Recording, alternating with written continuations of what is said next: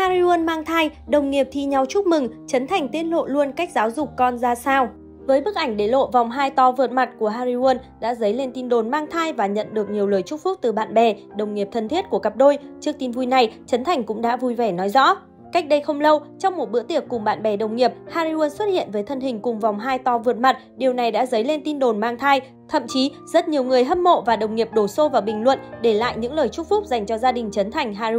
Sau nhiều lần bày lượt được cho là lên chức, mới đây, Trấn Thành đã có một buổi livestream chia sẻ về việc bà xã Harry có thai sau nhiều năm mong mỏi. Theo đó, Trấn Thành cho biết, có nhiều người gửi hình cho tôi, nói chúc mừng vì Harry đã mang bầu, nhưng đó là ảnh khi chúng tôi quay game show 4-5 năm trước. Bên cạnh đó, Trấn Thành cho biết, tại thời điểm này, anh cũng như bà xã vẫn đang còn rất nhiều dự định, kế hoạch vẫn chưa thực hiện được, nên việc sinh con vẫn chưa thể diễn ra sớm. Nam nghệ sĩ chia sẻ, tôi là người chỉ làm những điều mình muốn làm khi tôi thấy rằng mình đã hoàn thành những hoài bão và ước mơ, khi cuộc sống đã ổn định và khi muốn có thêm niềm vui, tôi sẵn sàng sinh con, nhưng hiện tại, vợ chồng tôi vẫn còn nhiều hoài bão chưa thực hiện được. Song song đó, Trấn Thành cũng nhấn mạnh rằng việc nuôi dạy một đứa trẻ là điều quan trọng và đòi hỏi sự hy sinh thời gian và công sức từ cha mẹ. Anh cho biết việc sinh con phải được thực hiện đúng thời điểm, khi tinh thần sẵn sàng để đảm bảo hạnh phúc cho con, tránh cho con phải trải qua những khó khăn. Nam nghệ sĩ cũng không ngần ngại thể hiện quan điểm của mình. Anh chia sẻ, tôi là người nhắm chuyện gì làm được, tôi mới làm. Cái nào tôi thấy dở thì tôi chưa làm. Thí dụ chuyện sinh con đẻ cái, khi nào hết ham chơi, khi nào không còn ước mơ cần thực hiện, khi nào cuộc sống ổn định và muốn sinh con để có thêm niềm vui, tôi rất sẵn sàng.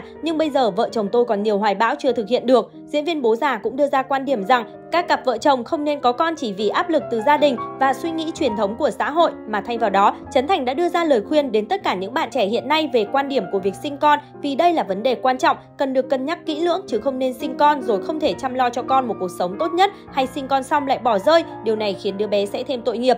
Khi sinh con, sẽ phải dành nhiều thời gian, sự hy sinh, tiền bạc để nuôi con. Một đứa nhỏ lớn lên thành người xấu hay người tốt phụ thuộc vào việc mình nuôi dạy nó. Bây giờ sinh con mà tối ngày mình đi làm, bận rộn, không có thời gian giáo dục con thì đứa con sẽ thiếu thốn nhiều thứ. Chừng nào hai vợ chồng cảm thấy thực hiện xong hết hoài bão, ước mơ thì chúng tôi mới tính chuyện sinh con. Đừng ai nói vợ chồng tôi này nọ, chuyện có con rất dễ, chỉ là muốn hay không thôi. Nói thật là chúng tôi chưa muốn, chúng tôi thống nhất rằng mình vẫn còn trẻ, nam diễn viên chia sẻ.